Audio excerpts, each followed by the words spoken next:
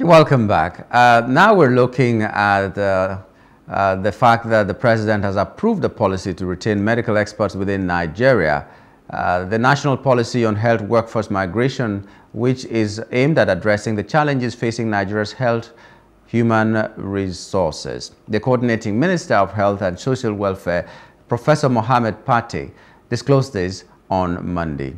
Pate said the policy is made more than just a response to the ongoing exodus of healthcare professionals, but a comprehensive strategy to manage, harness, and reverse health worker migration. It also envisions a thriving workforce that is well supported, adequately rewarded, and optimally utilized to meet the healthcare needs of all Nigerians. Dr. Tuyi Mebawondu, a public health expert and publisher, Healthnika, has just joined us. Good morning and welcome to the program, Dr.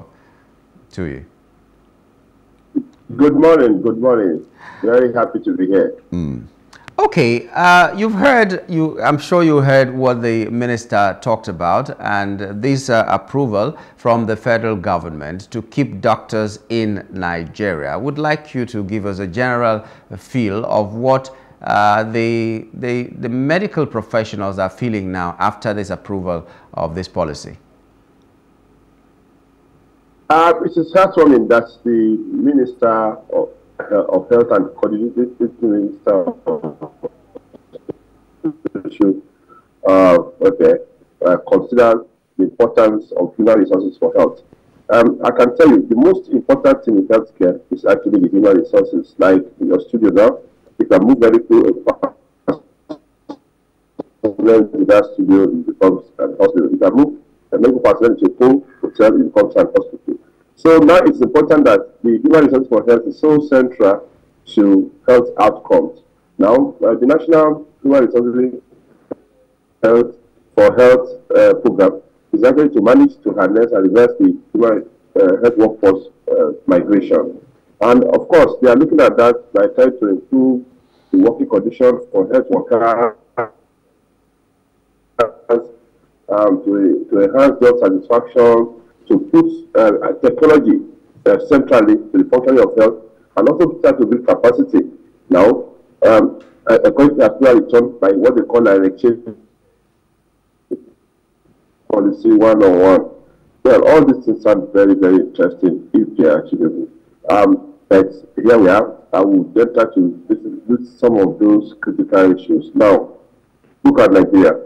The total doctors we have, by the record now, it's about 55,000. That's by the record. 55,000 is that the latest record for 200 million people. I mean, we have a lot of works to do, a lot of human resources for health to actually put into the system. Look at Nigeria, 15,000 doctors left in the past 5 years. That is a lot of numbers that we need to find a way to deal with. Look at Nigeria. We can only train 3,000 doctors per year in this country. And our shortage is 363,000 doctors as it is now. 363,000 doctors. The state with the largest number of doctors in Nigeria is Lagos State, with about 7,800 doctors, followed by Abuja with about 4,000 doctors or thereabout. So Lagos itself said we need about 30,000 doctors to actually bridge the gap. If you are training 3,000 per year in the whole of Nigeria, your capacity to train, and then at what time will not get to? Even Lagos to get the required number of doctors they need. Of course, that means that they have to do about 10 years and absorb all doctors in training in Nigeria. So it's a Herculean task. It's not just going to be something that will happen by sermonization and signing a decree. We should hope it works, and maybe this is the starting point. We look at how it goes on later, and especially even if that the push factors for those doctors are still happening in the general population. Now, if you don't have finance, because right now you cannot, if Lagos want to cooperate with the federal government and do all those things to make to allow the doctors to stay in the country, I can also say the same thing with Sanford. I can also say the same thing with Bayelsa. I can also say the same with other states that they are on that that their resources are so cold. So that is number one. Secondly, the general insecurity in the country is still pervading. Now, Even if you're paid doctor, you know, this is and the country is still secure, we have other challenges, are they going to really counter that? So we have to address both the issue with the general population and the issues within the health system for us to make this policy work. We can send so many, we can do so many things, but we are having the issue and challenges in terms of training. Because if you cannot train, a requisite number of doctors or health workers, you are not going to get all the systems you are talking about. And if a person decides to stay abroad for whatever reason, maybe because to help the education of children or to ensure security or to advance his career, it's going to be difficult for you to push the person to come and exchange. And I see few number of hospitals coming to Nigeria, or some people wanting to set up big centers to help the health system in Nigeria. In Nigeria is not just the health system is a very capital intensive project, very capital intensive. And how many financial institutions do you see that actually support the health industrial complex in this Nigeria, whereby you have a system of multi-specialist hospitals linked together, performing everything possible? How many banks, how many finance to do all those things? So there's a lot of traps to achieving all these things that you listed. But what is a good attempt to see how it works. Wow, that means even just approving whatever he has approved is just a tip of the iceberg, because there are so many other problems that are associated with the reason why people are JAPAing from Nigeria. But you talked about Nigeria being able to train only 3,000 doctors per year. Why is that? Where is the problem coming from? Is it in admission problems, or what is it that is making Nigeria train only 3,000 doctors in a year? Well, if you want to train, or you want to have the health workforce, a strong health workforce, you have to start from secondary school. You must do science, okay, to be able to enter into health workforce in terms of the training, either scientists, either pharmacy, whatever, either nutritionist or whatever. You have to actually do science, right? Now, if you go around our secondary school, the uptake of science, deep science courses is challenged. Even if you do science, it's not only doctors that need science, engineers need science, computers need science, so many people need science. So first of all, the starting point is for us to acquire different education, science education, STEM education, science, technology, and mathematical education. So education, you have to first of all go and take those first. Then secondly, you look at the number of our training institutions. How many? Majority of them are government-owned training institutions. Now, they don't have requisite equipment. They don't have lecturers. The lecturers with this one they are striking every time. There's always disparity between ASU and all those things. Education becomes a very important thing. I'm actually trying to see where this policy actually touches on education of health workers at the level of university, not just when you have finished. You have to train sufficient number. You see, Indians responding doctors abroad because they have more than enough. You actually get more than enough for people to embrace a lot of specialization that we so desire. And then the training must be top notch. Good enough that internet is helping to upgrade a lot of training, and training between the very medical schools is helping to upgrade some training and exchange, which had gone before. The change has gone. I hope they're going to bring it back, where doctors, even the last 2 years of their specialized training, you have to go abroad, be a part of a system, learn what is going there, and then come back. So that even when they have to come back, you have to solve the macroeconomic issues, the security issues happening in Nigeria. You have to be able to manufacture. Another key factor that is with this policy will be the fact that, look at us, we need drugs. We cannot even manufacture drugs sufficiently. The active pharmaceutical ingredients we don't have. Okay, if we don't manufacture API in Nigeria, we have to actually import those things. As long as a lot of input into health depends on importation. I'm talking about equipment, I'm talking about specialized drugs, I'm talking about some great training. It involves a lot of input. you will have challenge. How do we, first of all, improve one, your pharmaceutical part of the health system? How do you improve the equipment part of the health system to see, especially what you can do at the patient is dying in his presence? It will be quite frustrating. So our teaching hospitals are not big enough, are not sufficient to absorb number of those who want to enter health workforce. You have 5,000 applying. The place can only take 200 or 300. So what are you going to do about that? That's unfortunate if you want to have something health workforce. Well, if you were to tabulate these problems you've mentioned security, you've mentioned education, you have mentioned the economic situation in the country, every other thing that you have mentioned here, if you were to arrange them according to priority, because obviously it shows that this policy is not enough to keep people in Nigeria, because every other thing is tied to that. So what do you think, as a follow-up, the government should start thinking about, or doing, not even thinking, because time of thinking has gone? What do they need to start doing, and what follows next, and all that? Because they can't lump everything together. So as a follow-up, what should the government start doing to make sure the policy works? Finance. If you want to change the health system, follow the money.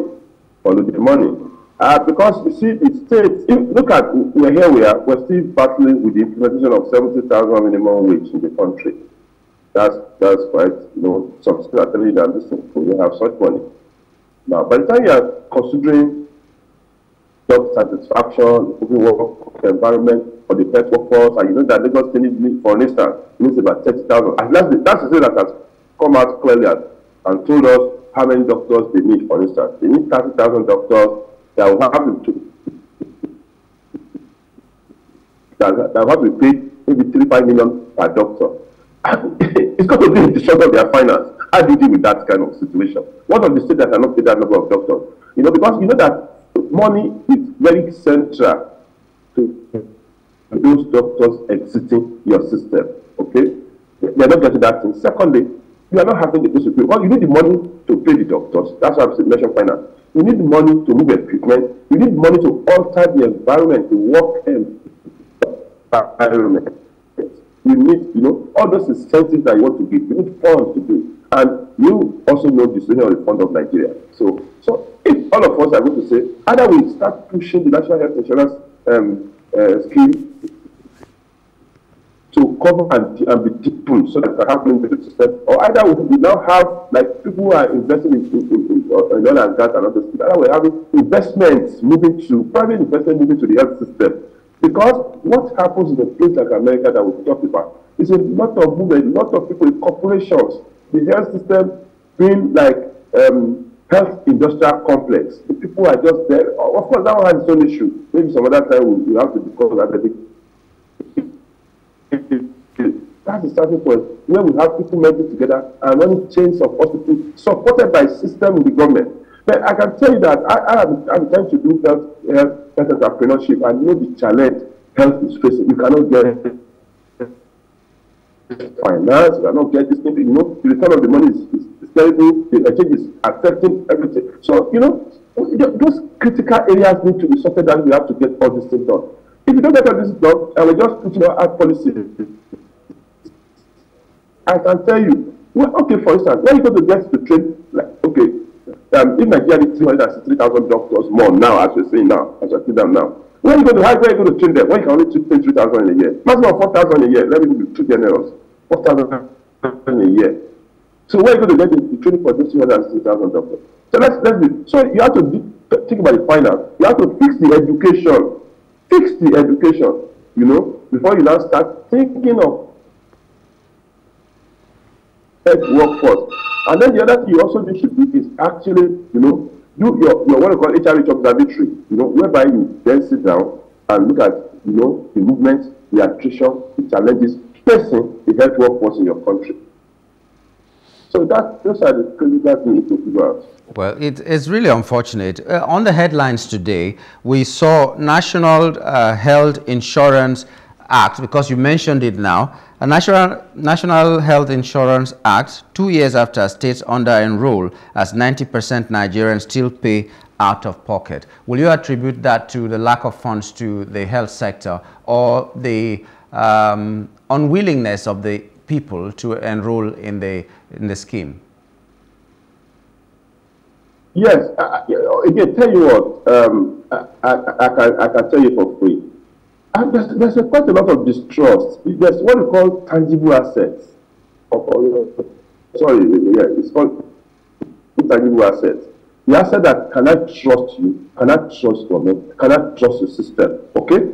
Those assets becomes important. Now, you know why people are not enrolling in the national health insurance as you that you wish them to enroll? It's because of this challenge that I'm not sure that whenever I put this money down, the money we are the same bank for the box and put it down. I'm not sure that whenever I put this thing down, I'm going to be such that at the end of the day, okay, I am going to get treatment that I require, whenever I meet that requirement. And if you look at between the HMOs and national insurance and HMOs, you see that there are issues. What are some of these issues? Some of these issues that people want to, they get to the HMO, they get to the hospital, the hospital is short-changing and cutting down on the kind of treatment. They created a lot of what I would call inequalities in the health system. Inequalities in the sense that here we are, you are good, you are this, you are that. This does not understand all those things. So in reality, the national health insurance scheme needs to be fixed. And then what has been done is that the health insurance is being given to people that have tangible work. The informal sectors and those who are the villages account for more than 90% of Nigeria. So at the end of the day, with the health insurance, we will be able to move a lot of money to change the health system we want to change. We will be able to see a lot of people to treat, and we're just stuck. Okay, so we are stuck right there. We're talking about the importance of funds to the health sector and a paucity of trust, so to speak, on the system and all that. What would you say about the infrastructure anyway? I know that you've mentioned it a little bit, but what do you, for purpose of emphasis, the infrastructure available in Nigeria to carry out the duties or your duties as a doctor, how do you describe them?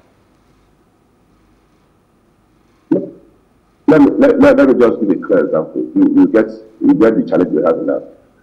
In recent time, we saw a lot of hospitals coming out and telling you that they are paying too much for electricity. That the cost of electricity is humongous, that they cannot cope paying for electricity. You saw that. Whether teaching hospital, whether private hospital, either some of those corporate bigger, all of them are complaining about the cost they are paying for electricity. Now, if you don't have electricity, how do you run an hospital, for instance? Now, you look at the state of the roads, okay? Now you want to move people, you want to actually move people, sick from one place to another, and the road is problematic. You are having traffic potholes, apart from security challenges on those roads. How do you get along to get those things done? So, apart from that, even within the hospital itself, you know, you need the equipment, you need to update them. Even a simple MRI, you know what it costs. You know, how do you now include that one into many hospitals? So, in reality, it's still a function of money and a function of investment beyond government. That is where we can start all this discussion. Okay, I think this is where we'd have to drop it. We do hope that this hydra-headed monster will be tackled in the way that we will all be comfortable, because it's not enough, according to what you have said, to just bring out a policy without looking at the other factors that made the JAPA syndrome a thing in the first place. But we do hope that the federal government is listening and they will do the needful in security, in education, in finance, and everything related to the topic of discussion this morning. We'd like to thank you, Dr. Mebawondu, for coming on the program this morning. Thank you for having me. Yeah. But let's commend them for at least for bringing this matter forward. Yeah. That We thank you. gradually will improve. Amen to that. We'll be talking to Dr. Tuyi Mebawondu, a public health expert and publisher of Healthnika, on the policy that the federal government has just made to make sure that the JAPA syndrome in the health sector is reduced to the barest minimum. We'll take a break now and return with our second hot topic. Stay with us.